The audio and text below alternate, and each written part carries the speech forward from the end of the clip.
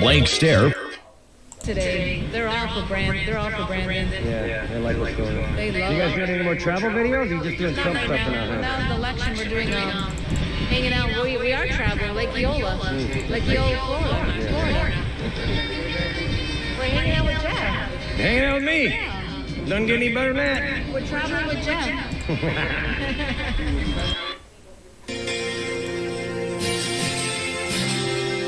He's an old guy, has dementia, can't lead us, and the country is screwed. Tells some big lies, barely speaks English, sniffs children, and their mom's hair too goes the wrong way. When he leaves his speeches, gets lost each day in the White House yard. All the Dems say that we should re-elect him. How can he run when walking is hard? And you'll keep falling, keep falling, keep falling, keep falling, and you'll keep falling, keep falling, keep falling, keep falling.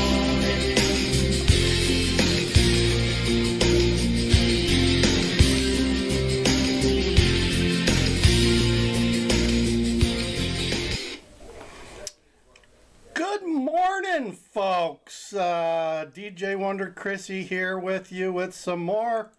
You know what we do here. We have breaking news. Yeah. Breaking news. Yep, that's what we got here for today. It is Sunday, April 7th, and I am DJ Wonder Chrissy. This is Migrant Mayhem, and I was talking yesterday about how the city of Chicago, state of Illinois lies to people, right? How they lie. Ring the bell on that one.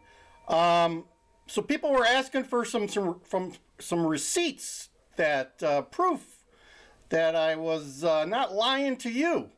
So here's a video, just came out about a day ago. News Nation, pretty good, reputable source of news for you folks that watch too much of that mainstream crap. But anyway, he talks about how measles and now TB, but he talks about measles been happening in the police stations since August of last year, and it was covered up by Brandon, our buddy Brandon in Chicago. So go figure. So let's listen in on him, what he says about how we've been being lied to for a while now.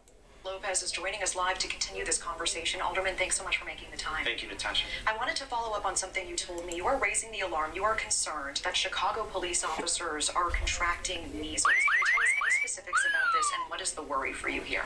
No, we had seen early on that we had 2,000 migrant asylum seekers living in our police stations, that some of the infectious diseases that they had were actually being shared with our police officers. So we know that our officers were coming in contact and developing measles and mumps and some other things.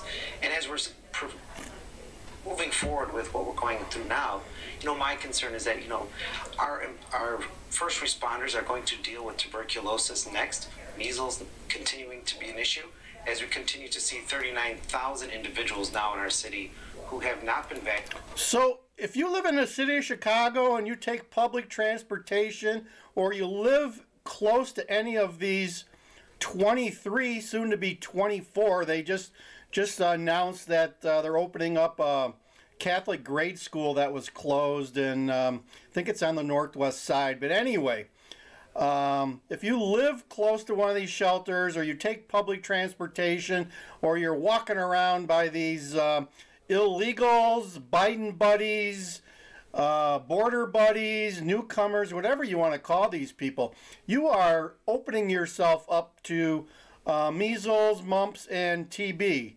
according to our friend here, Alderman Raymond Lopez.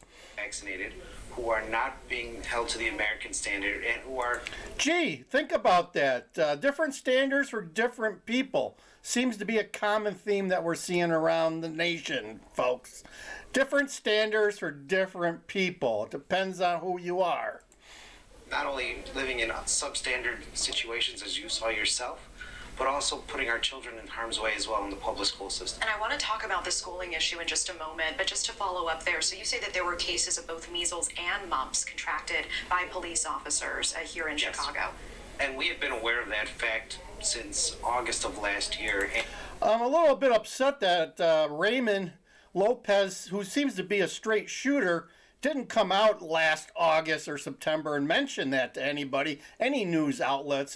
He was part of the cover-up, folks. And every time we tried to approach this subject, the police department, health department, the mayor's office, nobody wanted to talk about it. Everyone said that we were just trying to cause panic in our city, that there was no transmission